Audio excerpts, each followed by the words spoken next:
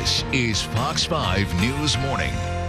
Now to the missing Ohio State University football player who was found dead in a dumpster over the weekend not far from his apartment. Police say he died of a self-inflicted gunshot wound. Costa Cara George had been missing since Wednesday when he texted his parents about his concussions, and that's led to some unanswered questions. So we're joined right now by Dr. William Garmoe, neuropsychologist at MedStar National Rehabilitation Center. Good to see you this morning. Thanks for coming in. Thank you. Talk first of all about neuropsychology and how you can work with people who have suffered from concussions. Sure. Neuropsychology is a specialty branch of psychology which looks at how the brain works and the way injuries or insults to the brain affect behavior and thinking and cognition and the like. In the way neuropsychology would work in the case of concussions, for example, such as at the MedStar concussion program, is if either an athlete or an adult, let's say in their casual weekend activity, suffers a concussion, we would do an initial evaluation with them, and then we would just help them work through a common sense plan to manage the effects of the injury. Because the overwhelming majority of concussions actually heal quite well and don't leave lasting effects. And it just takes common sense management during the time the symptoms are active, and then the person recovers quite well.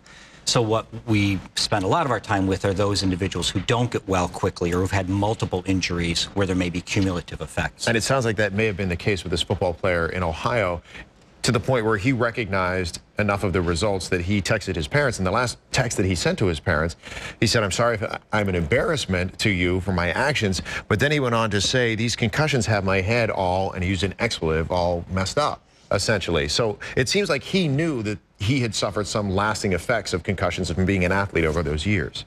And I don't want to comment too much on that case because it's so new that there's not a lot we don't know about it. Is that common, though, that people will recognize that they're still suffering symptoms from this? Sure.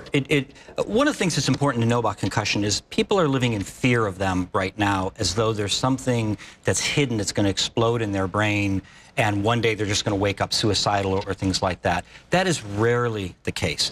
The majority of somebody is suffering lasting symptoms from concussion, they're going to recognize it.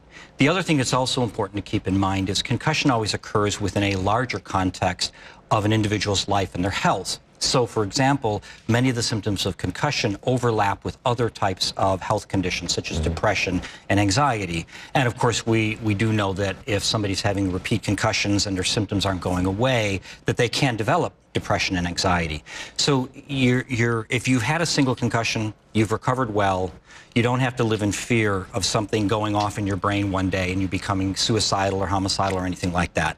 As I mentioned, the majority of injuries heal quite well if they're managed well.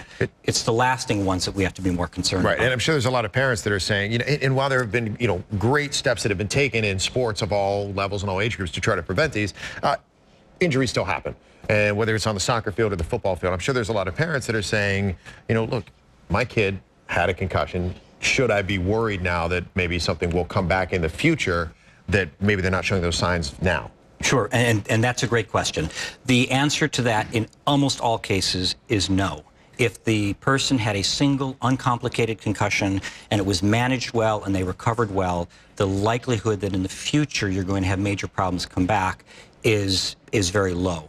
It's when the concussion wasn't recognized or when you've had a second or a third. It's well managed and a child or adult doesn't return to play before they're healed and they follow good common sense management from a concussion program or a good pediatrician or a trainer, they're going to most likely be okay. That's the key. Appreciate it. Dr. Garmoe, thanks for joining us this morning. You're welcome. All right, it's right now time.